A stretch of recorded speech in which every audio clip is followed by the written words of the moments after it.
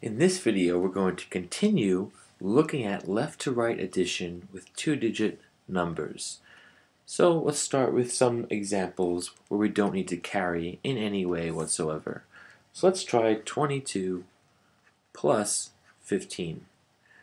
Well, when we do left to right addition, first we think of combining the 20 and the 10. Or in this case, we're going to leave the first number as 22 and then split up 15 into 10 and 5.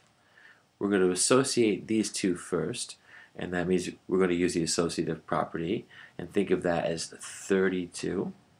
And then we're going to add the other 5 to get 37.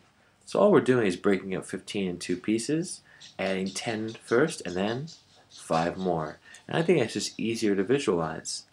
In the next example, let's try 63 plus 42. So how are we going to think about this? Let's think of 63 plus 40 and then add 2 more. And doing this allows us to picture around right away that the answer should be around 100. And that estimation is really important.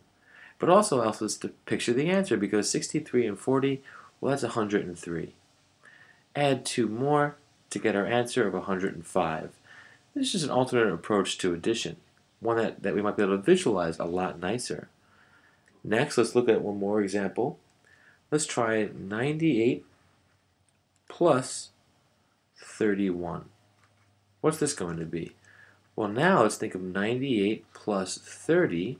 Right, we're splitting 31 apart, and then add the other 1 from 31. So now we get, well, what is 98 plus 30? Well, that's 128. And then we want to add 1 more to get 129. So in each of these, we took 31 and split up into 3 tens and 1 1. We split 42 into 4 tens and 2 ones, and 15 into 1 10 and 5 ones. Now in this case, the last one, if 98 and 30 is difficult, we can split this up even more. Right, if we're visualizing this, we can split the 98 as well. 98 could be thought of as 90 plus 8.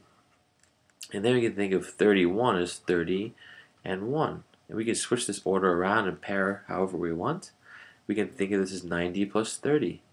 We can add that first, and then add 8 more, and then add 1. The point is, when we're adding, we can group and reorder however we want. And left to right addition can be especially useful, again, because when we start at the left, we're always starting at the highest place value. So even before we get the exact answer, we always get a sense of about what our final sum will be. All right, thanks.